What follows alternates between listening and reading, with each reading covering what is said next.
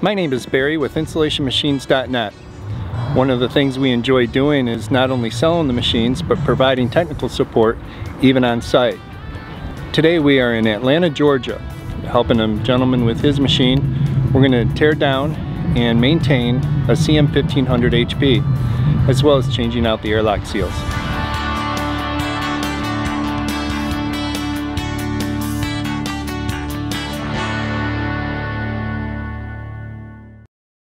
Okay, before we dive into actually tearing apart the machine, let's talk about some things you will need.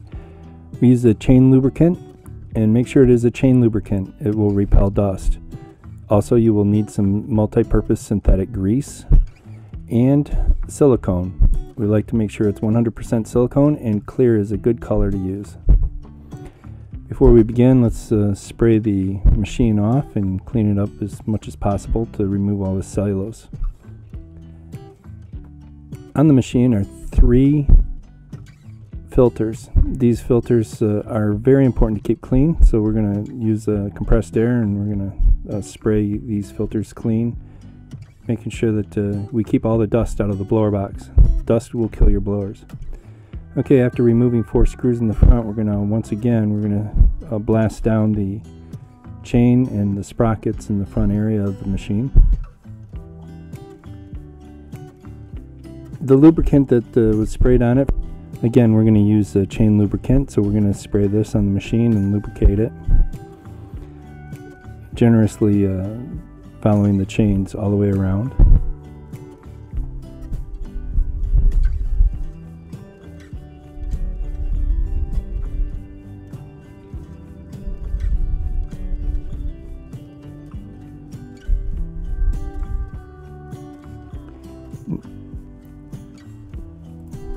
On this machine are 4 bearings with Zerk fittings.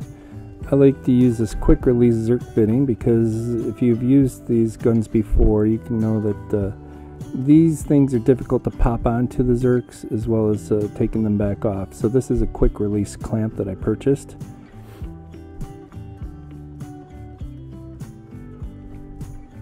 Just attach it that simply and then pump the grease in. You're only going to need to pump enough grease in so that you end up seeing just a little bit of grease bleed out from the top here.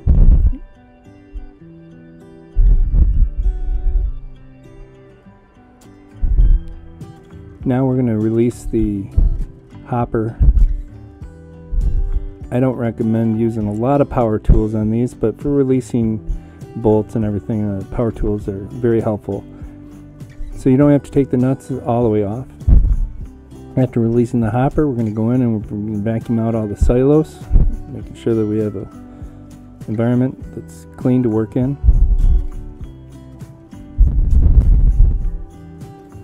And that is the airlock that we're vacuuming out right now. Now these little wipers are what we call auger wipers, and you will have 10 of them in your machine when you purchase it, and they are replaceable. Now we're going to undo the chain in the front so that we can remove the one auger. We're only going to remove the one auger on the right hand side, which will require a 9/16 inch wrench, and I like to use an extension and get in there with the 9/16 on the other side. That way you can bypass the little augers there that are in the above the airlock. And you're going to release 4 of these bolts, 2 on each side. You'll notice my little magnetic tray. I highly recommend having a magnetic tray so that you don't lose bolts.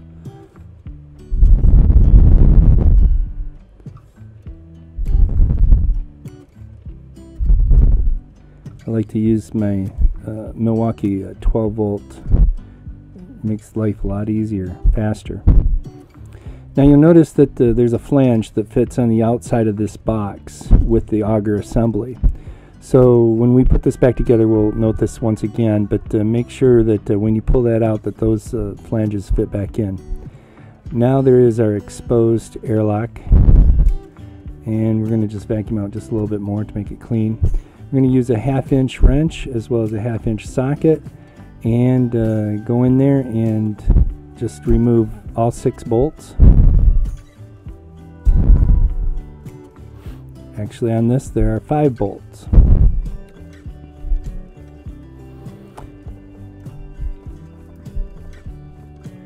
Once we remove those bolts, we're going to remove that top plate and place that on top of the new airlock. Now notice there's a little curvature end at each end of this plate. Make sure that that is sticking up and not down into the seal.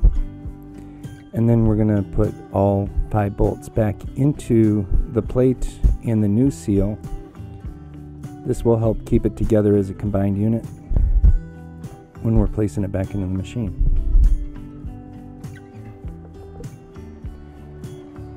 Now to put this back into the airlock, because it is a new seal, and new seals are rigid and they're going to fight against you a little bit, I always like to tilt it and work from one end to the other and get the first bolt into place. So you can see here how I'm putting a little bit of pressure on that seal to bend it, and I am getting that first bolt into that plate all set. I'm not going to worry about the other bolts right now. What we're going to do is we're going to tighten this first bolt down, hand tighten, so we don't lose the placement, and then work the rest of the bolts into the plate through the seal. And then on the other end, I'm going to put another nut on that bolt to hold the other end, and from here on out it's just simply putting the nuts on the rest of the bolts, and then we're going to tighten them down. One of the things you want to be careful with, especially using power tools, is not to tighten this so much that you end up warping the seal. As you can notice, there's a little bit of curvature. We fixed that, we straightened that out.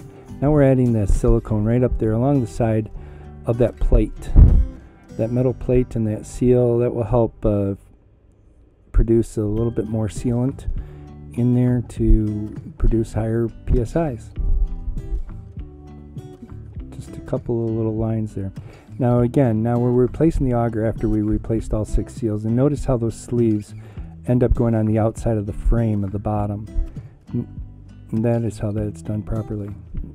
Now it's just a matter of putting the bolts back in, and notice that the bolt will come back through this side, and you're going to use a lock washer as well as a nut on the outside. So we're putting the lock washer on right now, and the nut.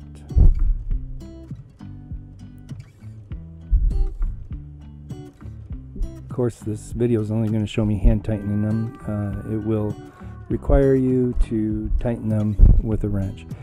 Now, replacing our chain, move the tensioner bolt sprocket all the way back, and then you should be able to loop that chain right back over and get that auger chain. Sometimes it's a little stiff to work with.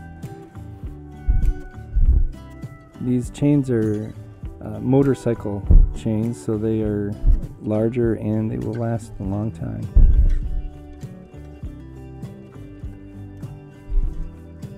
Wrestling with that just a touch, and after you get the chain back on, move that tensioner over. Now I like to use a screwdriver to push that sprocket in.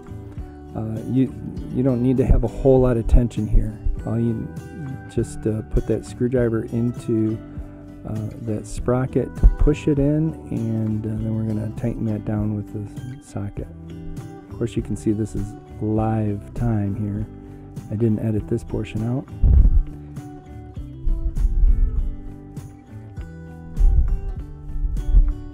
And that is a 5/8 socket. Now you'll notice that the tension there is fine. That's perfect. Now to put the top back on, you rotate from the back to the forward position, and that's the easiest way. And then just take the J-bolts and secure your hopper down.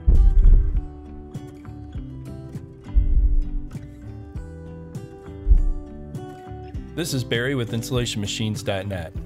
Not only do we offer equipment sales, we offer technical support and on-site training. Contact us today if you need our help.